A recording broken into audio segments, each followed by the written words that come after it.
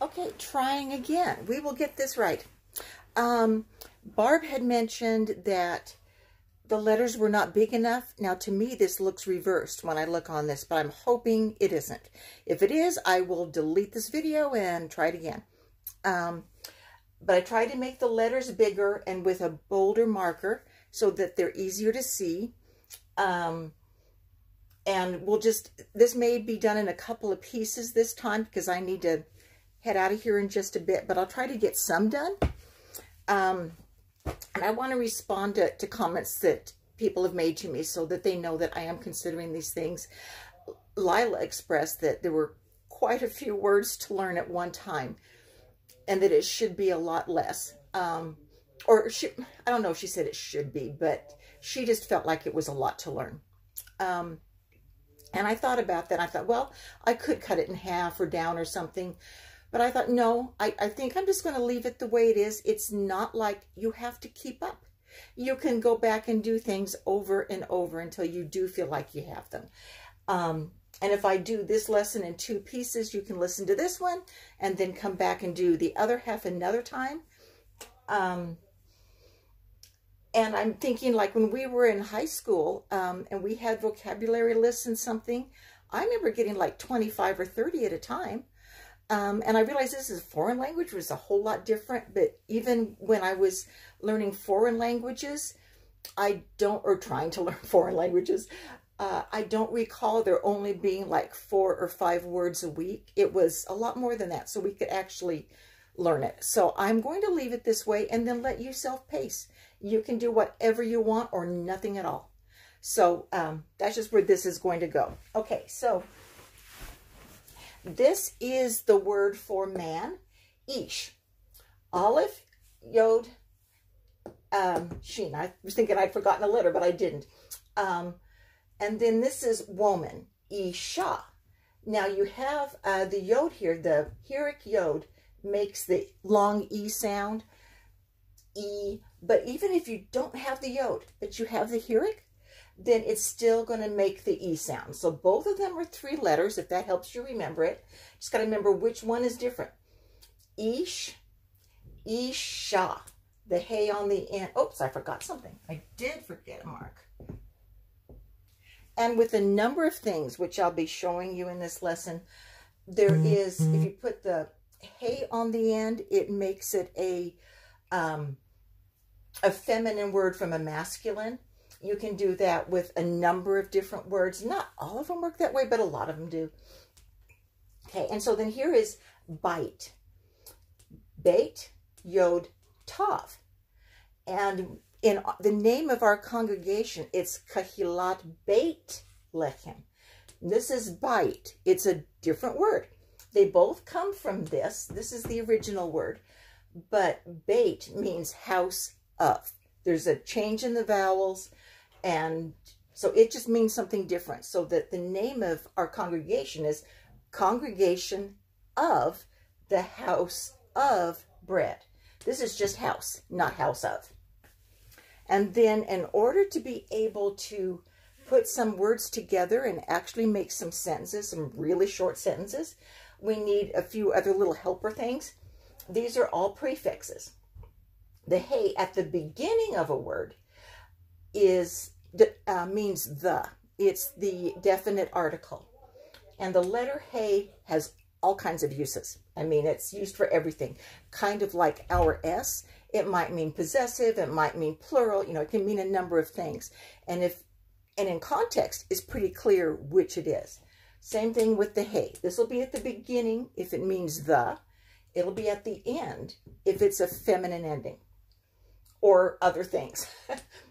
And this is just the letter ba. It just has the shava under the letter, so it doesn't have a big vowel sound. And this means in. But then they have contractions just like we do. The, in, if you put them together for in the, you have the bet, but you also have the longer ah sound. Ba bite would be in the house. Ha bite would be the house. Ba bite would be in house, and that's actually how you would say at home, ba bite. Beit means in the house. And so to put a few of those things together, so you can see how that works.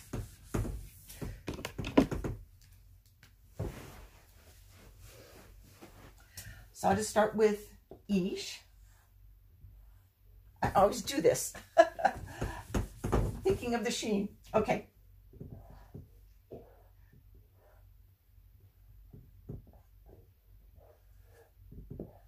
And to make the letters bigger so that they are more visible for you guys, it's hard to get them all across. So we'll just do the best we can.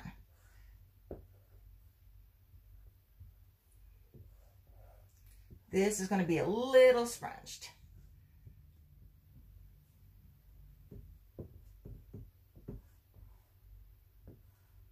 Okay, and that's supposed to be a bigger space there. That's 2 words. Ish b'bayit, the man, and we would probably add some things like you've probably seen trying to learn any language, or when other people are learning English and you hear them speak, they leave out little words that we expect to be there, or they put them in where we wouldn't use one. So we would probably say a man. This actually means a man because they don't even have an indefinite article. There is no a or an. There's the word or there's the whatever. So ish b'bayit, a man in house. That's exactly what it translates as. But if you really wanted to make it sound like an English phrase, we'd say a man is at home. That would be their phrase for at home. Now, if you changed it,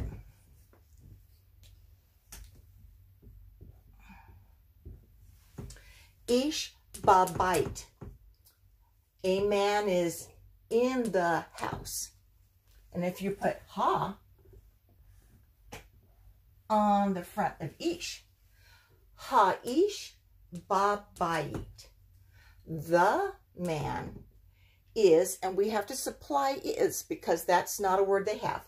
Ha-ish is b'bayit, the man is in the, because this is the contraction, in the house.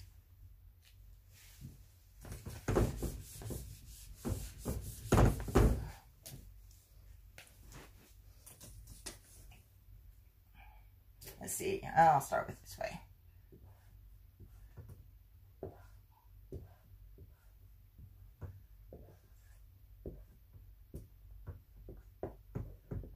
And this is just going to have to fit on 2 lines.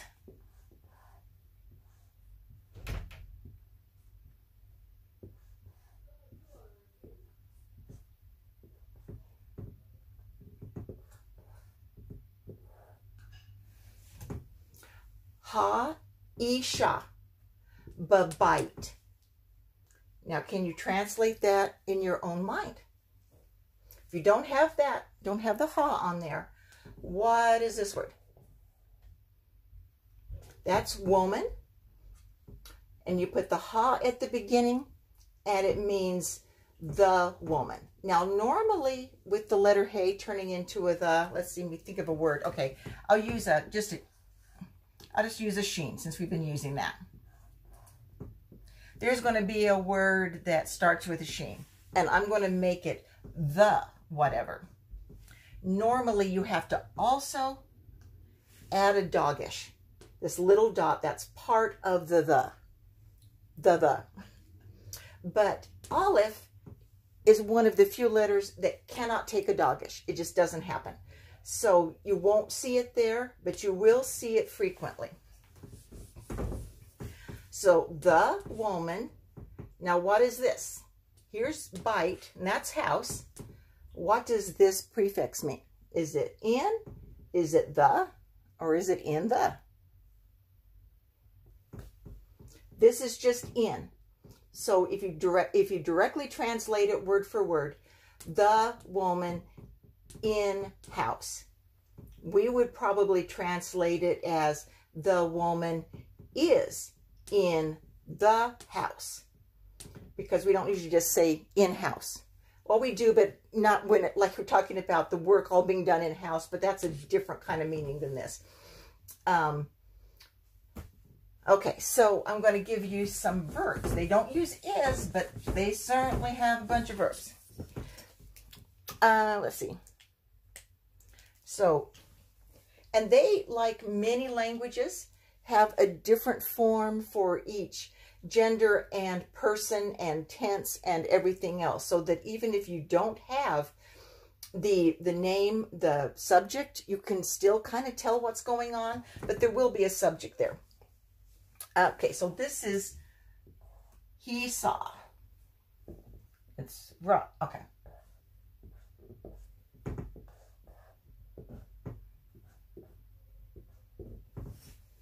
Ra-ah.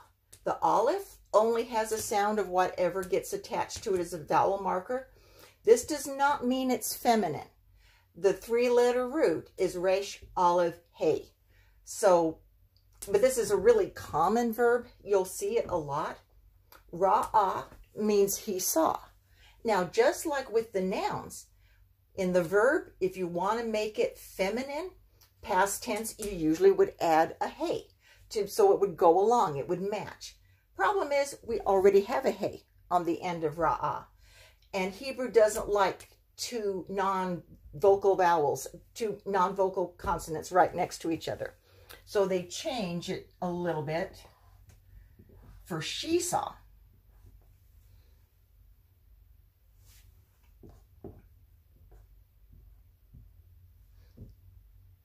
Okay.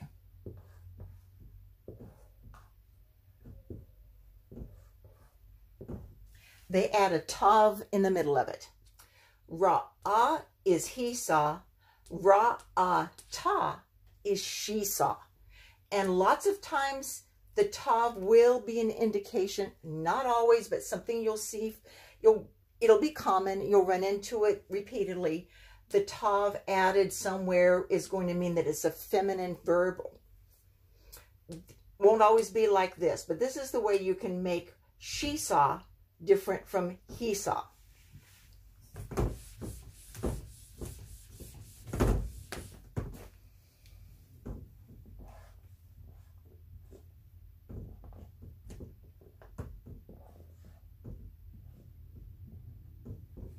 And this would actually be a sentence, but I'm going to probably stack all the words here so I can make them big enough that you can see.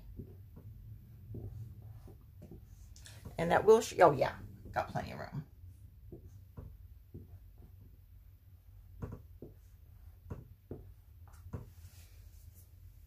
Ish ra'ah bayit. Ish is man. Ra'ah is he saw. Bayit. So this way is a man, because we would have to supply the A. A man saw a house. We would put a in front of it as well. If you just do literal word for word, a man saw house. But in Hebrew, they usually reverse the subject and the verb from what we're used to. So you will find that it would more likely say,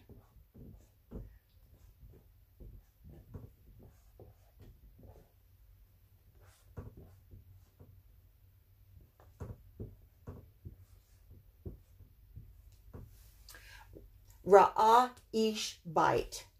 A man saw a house. That's usually the order that you're going to find things. And let's see, what else am I going to do in this first part? Okay.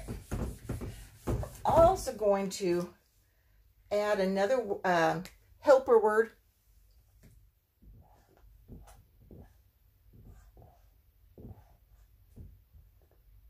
And is it one or two?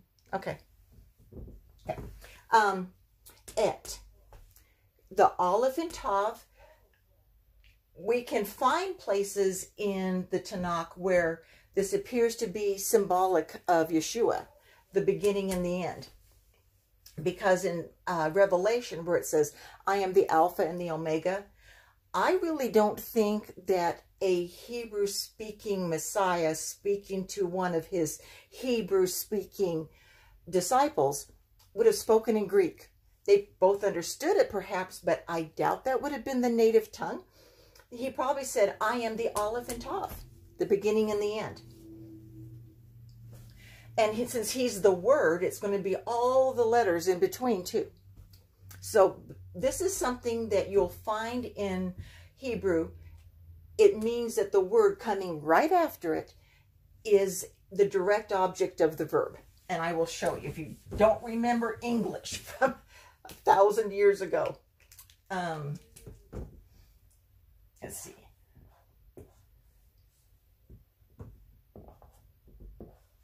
So we're back to a man.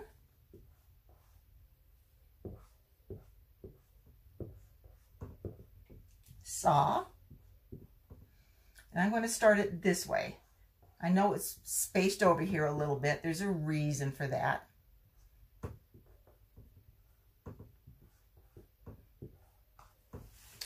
Ish ra'ah bait. A man saw a house. Now, what if I wanted to put the house? His wife found a really cool house. She wants to show it to him. Oh, now he sees the house. Whenever you have a definite article or a proper noun, somebody's name, whenever it's a specific noun, it's not just a house. He was looking across the desert. Oh, there's a house over there. Maybe they have water. It's a house. This is the house. Before it, you have to put et. And that's hardly fitting. Okay.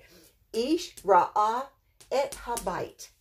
A man saw, tells you that the next word is going to be a definite, a direct object. A man saw the house.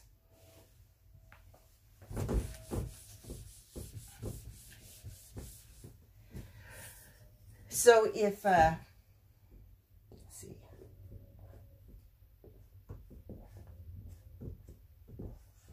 Changing it up just a little bit.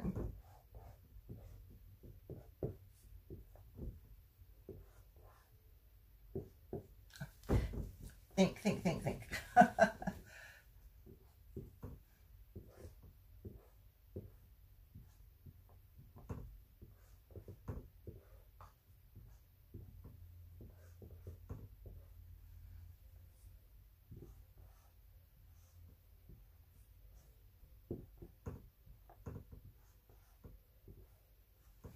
Okay. Ha-isha, that's the woman. The woman saw, it's a specific way to write the verb form for past tense, third person feminine. The woman saw house. Okay, so she's got a definite article. We're talking about the woman. What do we have to have there? Nothing, because this is a house. Yes, she has a definite article, but the definite article is not immediately following the verb. So if you had the house, then you would have to have it. And I guess I would, because I can't fit it down there now. Ha-isha ra'ah et habait. The woman saw the house. Let's see. There's going to be, don't want to have too much on the next one. Okay, well, I guess this'll do. I need to go do a couple things, and then I will come back and do part B. And I hope that this is actually turned around the right way. I will check it to make sure. And I will see you guys later.